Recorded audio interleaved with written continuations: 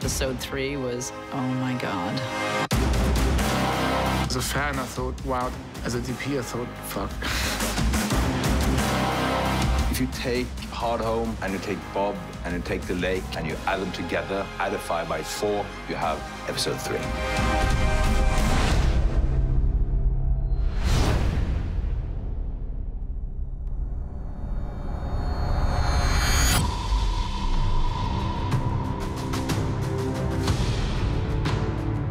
We had 11 weeks of night shooting, so that was quite a feat for any crew to go through. We knew this episode was going to be almost entirely battle. It's well over an hour, and it's mostly action, and part of what we cared about a lot here was getting Miguel on board and forcing him to shoot 55 straight nights. Look at it this way, I never ever want to do that again. I don't think anybody who did that ever wants to do it again. Yeah, that was tough, and I don't think it was something that anybody really realized just how hard it was going to be. The long night. When I was doing it, it was -14. Just chilling, -14. In a field. You know, it's too cold to snow. When it's too cold to snow, you know you got in trouble.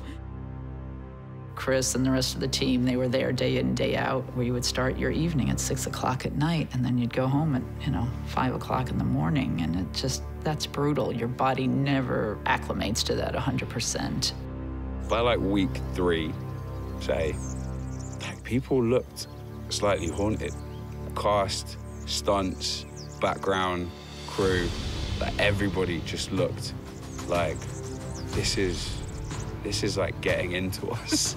This is like getting into our spirits. I'm not gonna lie, it was horrible. We enjoyed the work, and I said to my guys, you might not want to do it again, but you won't regret doing it the first time. Because the product, what you've achieved, is amazing. I think the crew, they enjoyed the result is, you didn't do all this and think that's not really impressive. There's no doubt about it. It's really an impressive sequence. And I think the nights are just one of the things, we're just going to get through this. It's just another notch in the belt of the crew on Game of Thrones, that they've done things that feel quite unique. I'm proud of everyone. I'm proud of the work that was put in. I think it was a mammoth task that we were faced with, and we did it. And it just feels incredible. That first week after night shoot, seeing the crew, like, smiling at the sun. What they went through was pretty stunning. And look, it's not, there's no special prize for being toughest crew, but there probably should be. Working in the pitch dark, in the rain, in the mud, it's a real testament to the entire Belfast crew who gave us something that no amount of money could ever buy.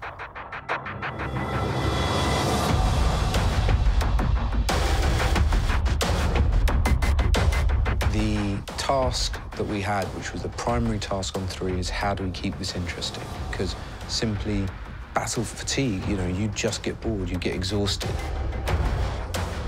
We really wanted to make sure we were telling a coherent story with the whole thing and not just having battle beat, battle beat, battle beat. There needs to be a shape to it and a propulsion to it. It became clear when we started planning it that the battle was going to be a series of concentric circles. It would be walls of defenses failing, and the dead getting closer and closer to the center and to the heart of Winterfell and taking over everything. The way that I concepted episode 3 visually was to create a color scheme that developed through the whole episode. So it starts with a moonlit night. Because the Night King brings the storm and the clouds, the moon becomes dissipated and the moonlight takes over, but in a very diffused kind of way. And then the next stage would be the trench going up. We wanted the trench to be this overpowering light. And in prep for a long time, Miguel always mentioned hell to me. It's turning into hell for each character. So the blood-red fire of the trench takes over the image and completely drains out the blue of the moon until the end. Because the trench is dying down, the moonlight suddenly gets introduced again. So that was kind of the way for me to break it up into sections. So you have something that's visually different, so it's refreshing in that respect. But how do we take it one step further? And so what we decided was to give each act a genre. So basically, Act 1 is suspense and is build up. And the best way to do build-up is in any sort of kind of monster movie, which is what this is to not see the monster. Act 2 is actually from the moment that Arya is on the back foot and enters into the castle, that's the horror movie. And then Act 3 is an action movie. And so by breaking it into genres, it allowed us to change rhythm and go off on tangents where we followed specific characters for a longer period of time rather than worried about what was happening to everyone else. The core of it is the people you care about. You want to care about the people fighting, so every effort is made to make sure that you center that conflicts around the people you know.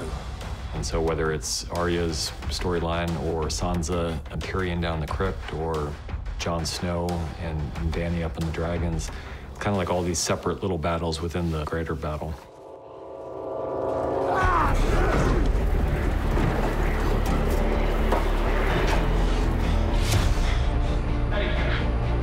Light the trench! Light the trench! Ah, fuck. Sorry, I'm really sorry.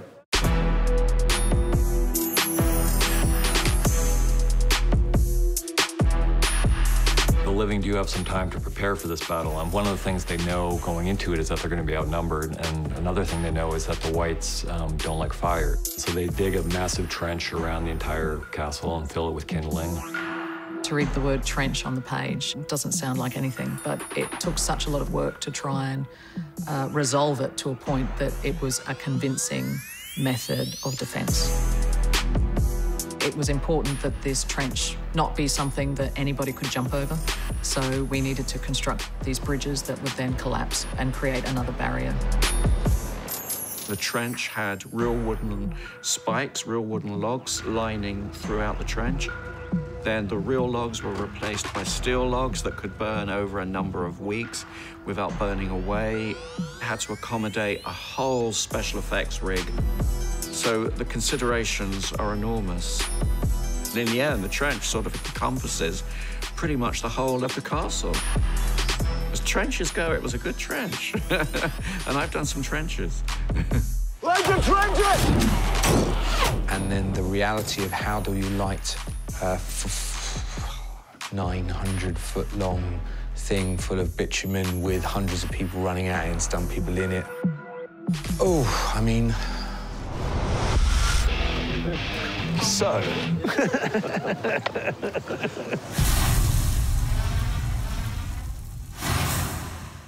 The complicated process of the trenches began with the concept of it being a first line of defence.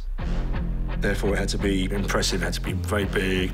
So we had to devise a way we could produce a flame which is big enough for outside environment.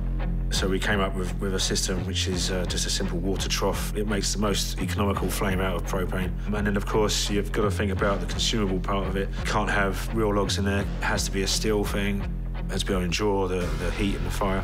I think we did 900 steel logs, and we did 16 steel troughs. And then you have to work out how you get that amount of gas to each trough. We've got one 4-ton tanker with a mobile unit, which is 5-ton. So with a combination of two, we convert liquid into gas, and that's what gives us our gas supply. We're running off an electronic valve system that's tied in with a firing box, and each one's ignited by an individual gas bang in a sequence. It uses a lot of gas, a lot of gas. Have you got your gas bill? I've got my gas bill, yeah. I'm dreading that one.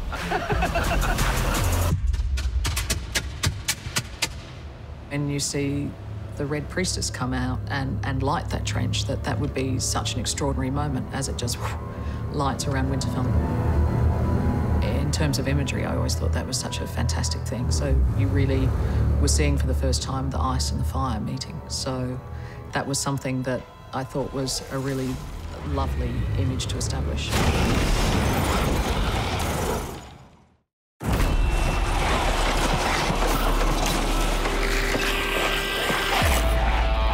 I got a call from Miguel like a year before we started shooting. Basically, he was like, I can't tell you anything, but get your endurance up now. I want you to be training. You have a lot to do. It's going to be night shoots. We're going to do 3 months of night shoots. And I was just like, okay. Like, I think I was, like, in Boston at the time, like, eating, like, cheese fries. Like, cool.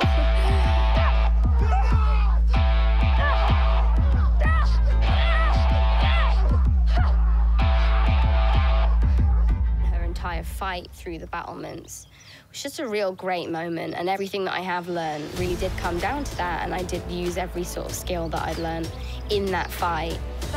It's one thing to go on the battlements, but then over the top of Winterfell, you've got these 2 staircases that go up to the middle section of Castellation. So we thought it would be really claustrophobic and dark and scary to be in there with whites, but that's when the full staff doesn't really work. We all know these tunnels are very small, and the last thing you want is a 5.5 or a 6 foot quarterstaff going through small little alleyways. So what I decided to do in this one, be able to cut it in half, so I'd be able to disassemble within the fight sequence, and then have 2 of them she could use both in each hand, which was great, and it gave also then the stunts something else to play with and to train with. Yeah, because if I concentrate on doing the move, one of them does it and then the other one doesn't, and it's like... One of the incredible things about Maisie is that she's a righty. Because Arya in the books is left-handed, she decided she was going to learn how to fight left-handed. So in season 1, when she's training with Syrio Forel, she's training with her left hand, and which is incredibly challenging. But what it did mean was that she's learned how to fight left-handed, and she's naturally right-handed, so she's become an ambidextrous fighter. Maisie does almost all this stuff on her own.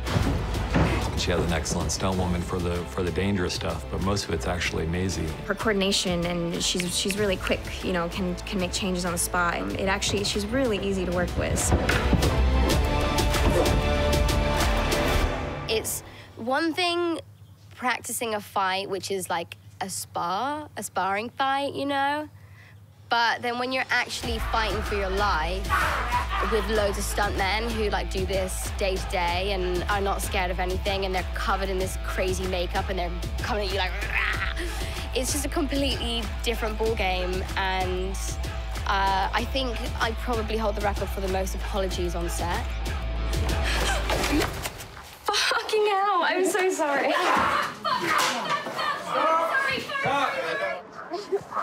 Sorry, guys. They're fine. They got pads on.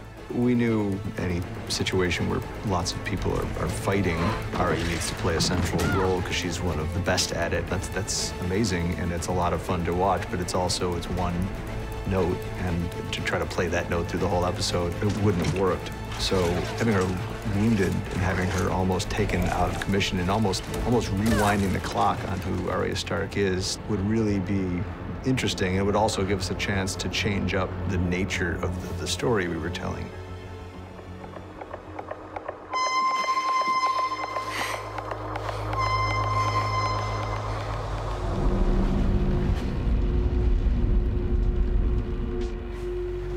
The library sequence was built around the idea of I need to have a marked shift where the audience, instead of coming back and going, okay, and more battle, they come back and they go, oh, change the style. Hopefully what it does is it refreshes the audience, and they're like, you know, we want to know what's going on outside, but we're okay to be inside for a minute and slow things down. And we're also okay to be with Arya, who's suddenly, from being this incredibly confident character that she's been now for quite some time, is completely traumatized by what's happened to her. One of the things we did when we shot that sequence is we designed the library in a certain way, and then I took Maisie in there and I got 9 whites or something in there, and I gave them all a path, and then I told her she had to make her way through it without being seen. And we figured out this whole choreographed piece where everything was a near miss, and everything was just about not seeing, and everything had to be silent. And it was really fun to do.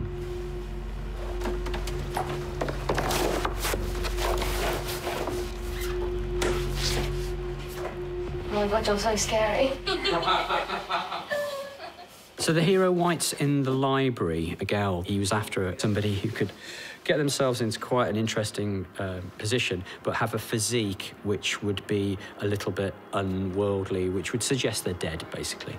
I knew of this performer, Spanish performer, called Javier Botet, and he's double, triple jointed. He can do the most ridiculous things with his body, and he's been covered in prosthetics pretty much all his career, so I knew he was the guy that could pretty much sell it for us. From a prosthetics point of view, he's got a couple of little bits and pieces. He's got some little cheekbone appliances. We've got a few little scrapes and wounds, and then we just did this sort of airbrushed body painting on him as well, and just really accentuated all his sort of shadows and all his muscles and his bone structure, and his movement just sold it for us.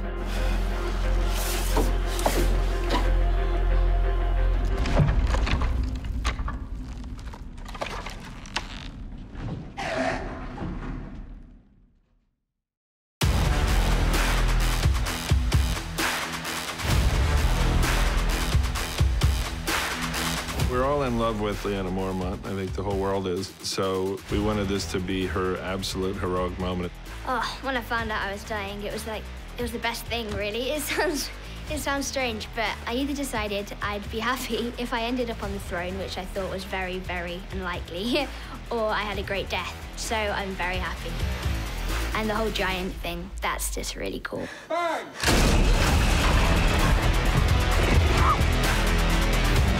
All the shots with Lyanna and Crumb were all really pretty complicated, and they all had lots of pieces to them.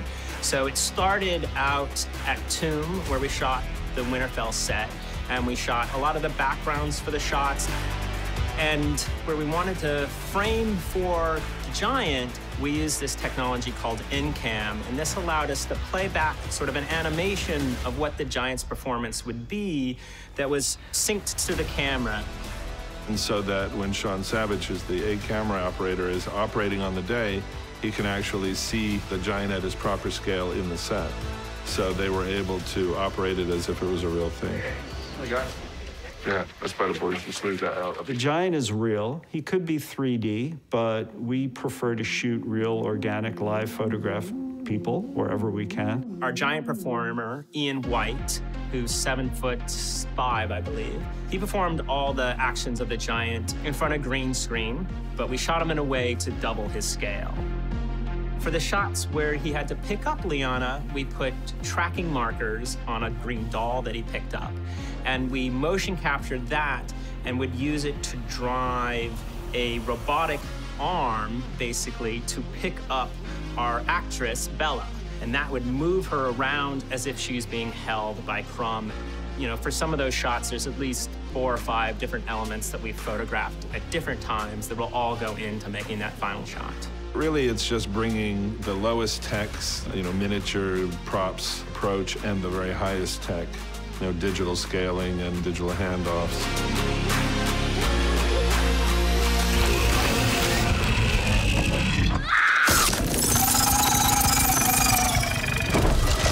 I think it's very fitting for Lyanna to die, like doing something like that, stabbing a giant in the eye. It's a bit like, I realised today, it's a bit like David and Goliath, the same sort of thing. Like just a stab in the eye kills him. But with this little Lyanna moment.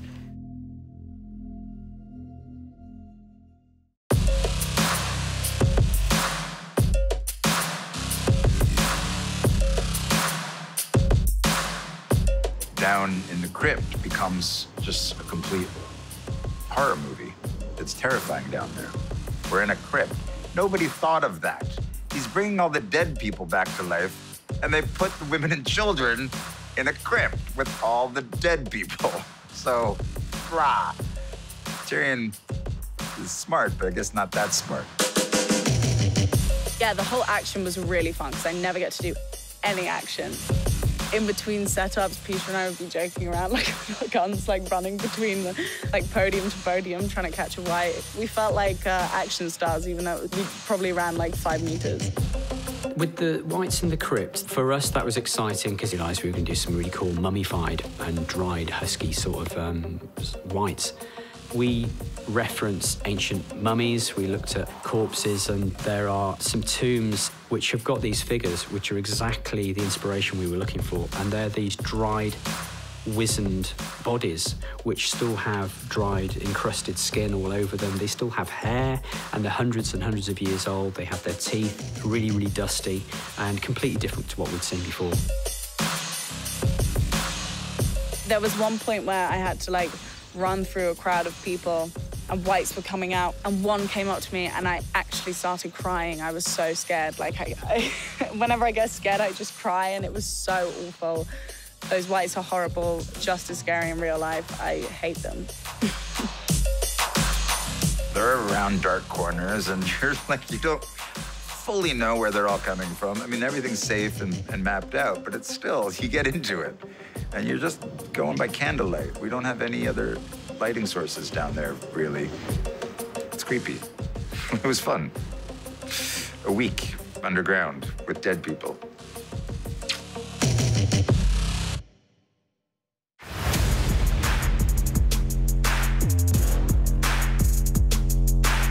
We're such nice people that, you know, it's just such violence that we're portraying. And I've often said, how did we end up here?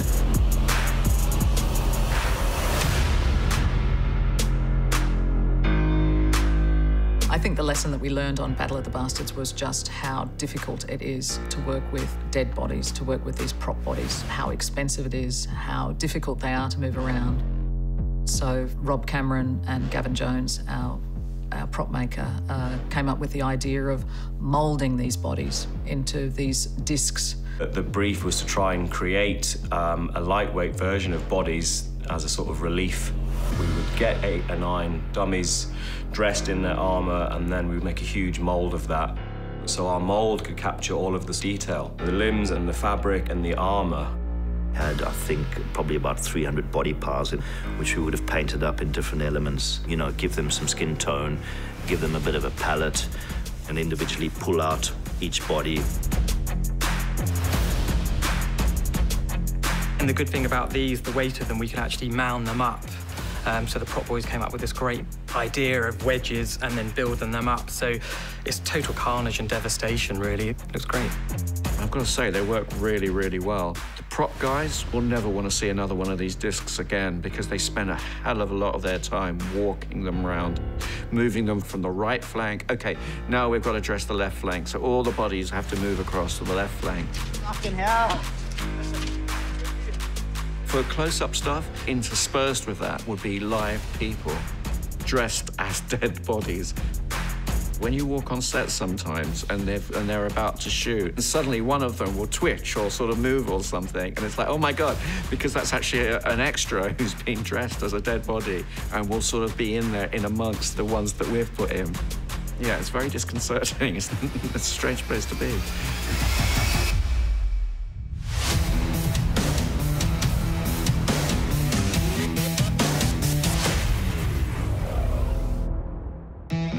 The last third of the movie where we move into an action film, John realizes that the real task still at hand is to essentially protect Bran. Bran! No!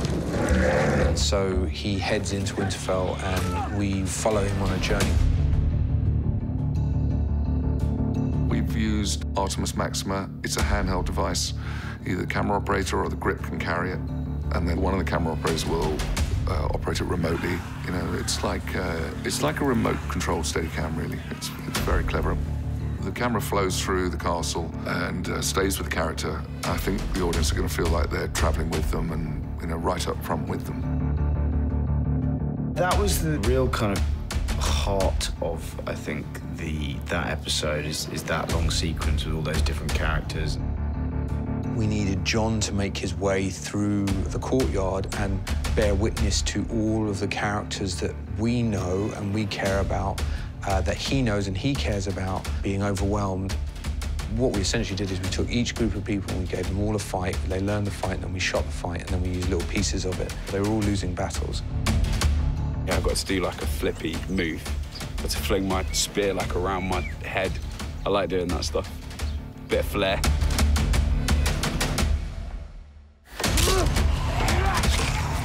I loved filming the sequence where we are really up against it, and it is overwhelming for Brienne, and Brienne is in battle mode. It was really all-encompassing that night. Being there was so intimidating, and so, you know, we were all really panicked by how claustrophobic it was. I think that really adds to the work. One of my highlights from that episode is standing on the pile of bodies and fighting for my life. And the funny thing was that we said to the stunt guys, if you manage to get me down, take me down. So on some takes, I died, or Tormund died. I was really fighting for my life, for Christopher's life. Strong arms now.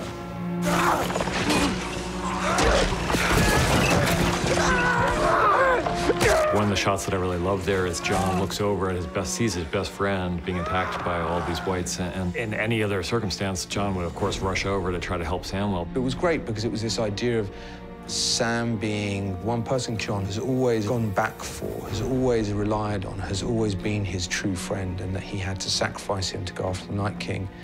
And then it was finalized with a moment where, at some point, we just ran out of stunt guys to throw at Sam. And so he sat there and he just started crying. And it was great because it truly was crying amidst all this violence. So seeing John do that with Sam, I thought was a really, really great. Again, he felt true to the character. If you're involved in a battle scene, you like to see yourself as a fighter and you like to make it look as good as you possibly can. And Miguel was the one who had to keep reining me in and say, remember, you're playing Samwell Tarly, and Samwell Tarly is not a fighter. The reason that Sam is in there is because he's not a fighter, and it's because he can show how normal people would cope. So we had to really dull him down, and we just make it in such a way that we wouldn't allow him to be cool. We just put him under so much pressure, which is not fair to him as a person, because we could do it to everybody else too. We just don't. We just, you know, we make Kit look really cool. We do, you know. It's like, all right, what can we do to make Kit look cooler?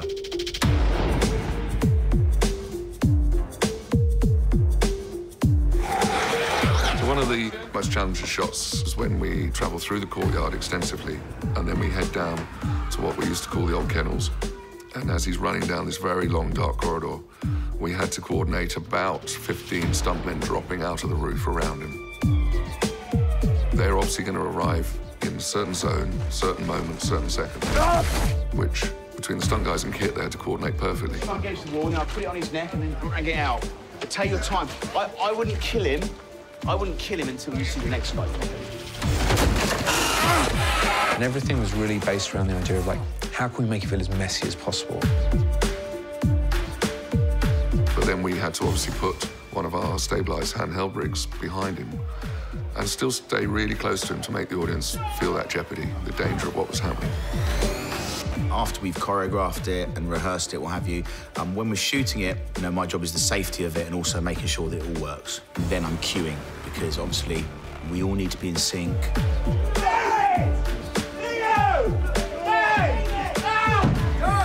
That was probably one of the greatest challenges, just to be in the right time at the right place, and it had to be in, you know, fractions of seconds to do it. And the camera did 180 round him at one point during all this chaos. And we run backwards at that point until a great big steel door is iron railings are shut right in front of these guys, you know, at the last second. And it feels like Jon Snow's just got through there, as has the camera's just got through as well. So, yeah, it's a very cool shot. Let's go, man. Just because we fancy making you do it again. But ultimately, the key thing there was to give Kit the fight of his life, and then at the end of it, present him with an insurmountable odd, which is a dead dragon, or an undead one, or not dead.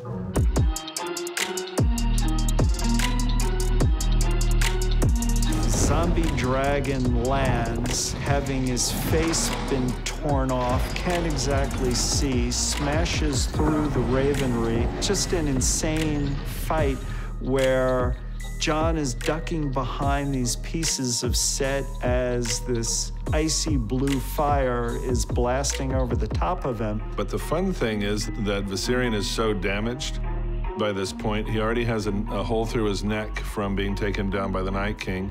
Now he's missing half his face, so he's leaking. So, you know, this blue fire is kind of leaking and shooting around.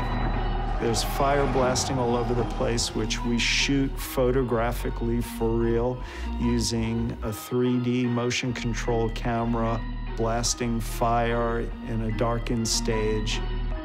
We actually did laser cuts for Viserion from the digital model of those openings, and then bronze casts were made and then fitted by Sam Conway and his team with fire jets. And then that was put onto this robot with the quick arm so that the fire would leak out of openings that were accurate to the dragon. There were so many moving parts in this scene because you've got the environment he's living in, which is partially the courtyard dressed and largely virtual because of the destruction that's needed to be created. There's shooting Kit in the set piece so that he's got something to really duck behind and have interactive lighting wrap around him.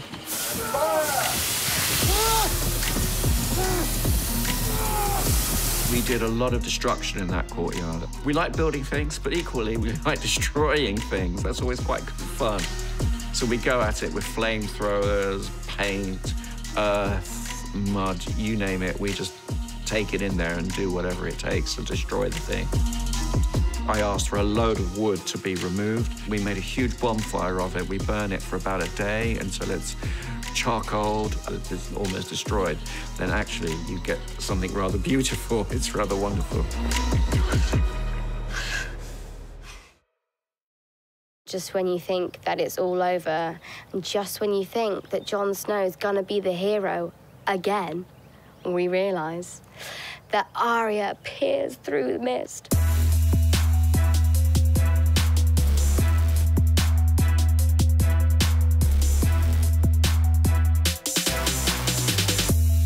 You're like, oh, maybe I'll get him. I'm not gonna get him. And then you're reading, you're like, oh, maybe Jon's gonna get him. Wait, he's not gonna. And I remember actually being like, whoa, and kind of applauding in my head, and then being like, yeah.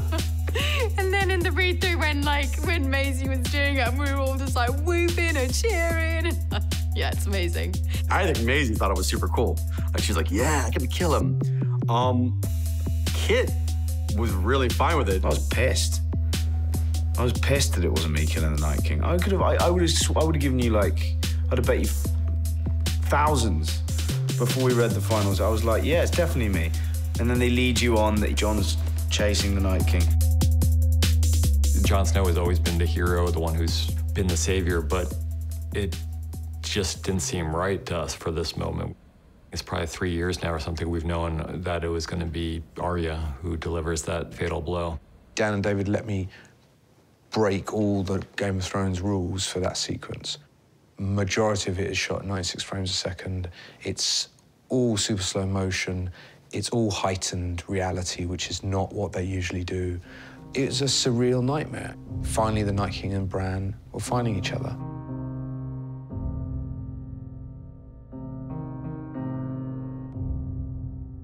The music plays a big part in creating that sense of despair that should exist in that moment. And you're intercutting with Jon, who's clearly not going to make it. And you're intercutting with all our other characters where they're so fucked. Everybody's fucked. I mean, that was the phrase we kept using. It's like, let's do the it's fucked shot. And then everyone would shoot a shot where it just was like, there's no escape. Everyone's going to die right now. You know they're not, but we want you to feel that same feeling of, oh my God, it can't. What's the recovery? How do we come back from this? And we've all forgotten about, you know, that little innocent girl from all those years ago who's turned into a train killer who's coming out of nowhere.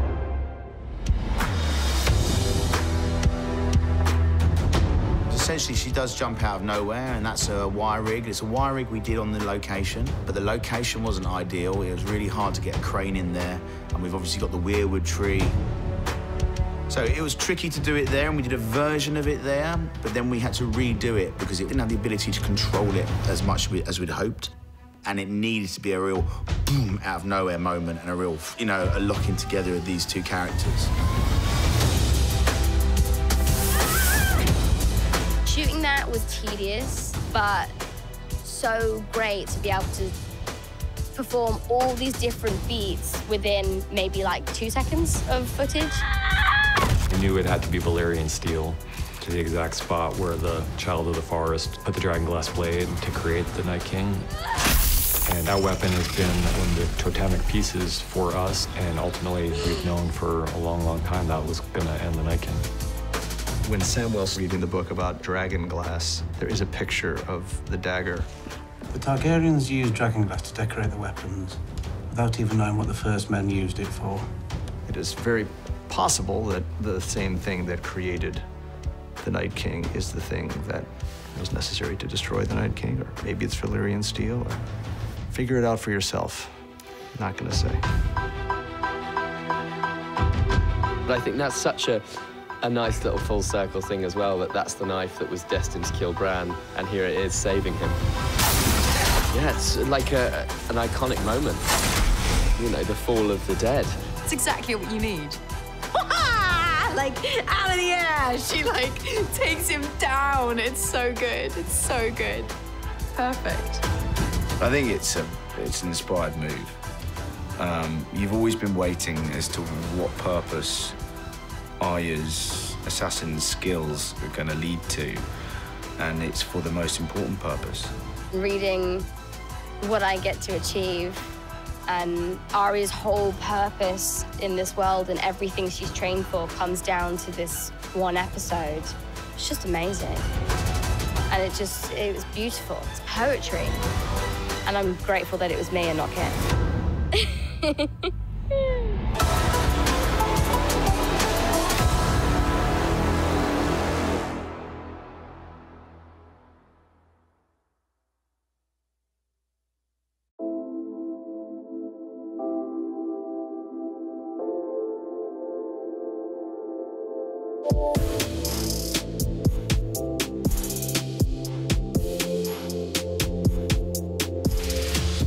Think about Jorah. From the very first time we met him, he was with Dany, you know, and the first time you meet him is at Dany's wedding when he's giving her the books of Westerosi history. And from that time, he's been mostly by her side.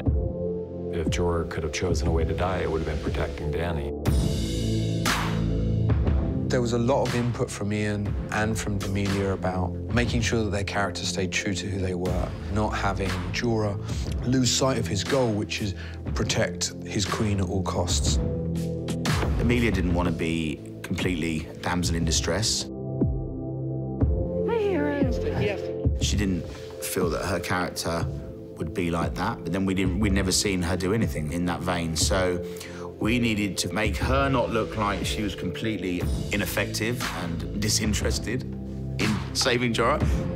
Yeah. And then you don't care what happens to Sword off. No, that's why I'm trying to play up the... But also, this was Ian's big moment. We realized that all he ever wanted to do was to serve her, and all he ever wanted to do was to fight to protect her. And there had never been a moment where she more needed someone to fight to protect her than this moment. And Ian himself, I think he was happy to go down fighting because he's very good at it. My favorite scene to shoot was my demise. Yeah, just because it required most of me, was the most demanding and most fulfilling scene. And it felt the right conclusion for Jorah's role, and being given a very good setting, a very kind of dramatic and telling setting.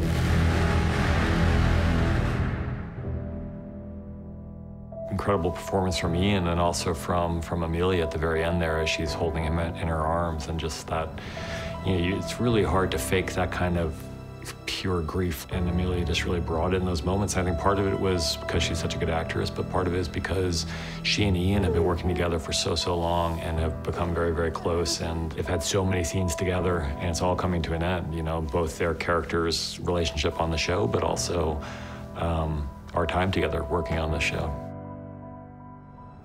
It was really hard. You know, I just had to look at Ian's face, and it was like, it's all there. It's all there. It's our relationship. It's like the whole, you know, we've been with these characters for so many years. We've been like to hell and back with them. It's been quite a journey.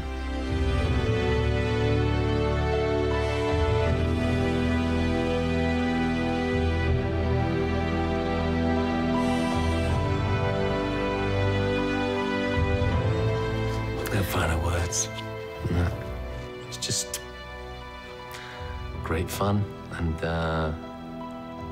yeah, I was so really very, very chuffed to be a part of the whole mad, wonderful thing of it all.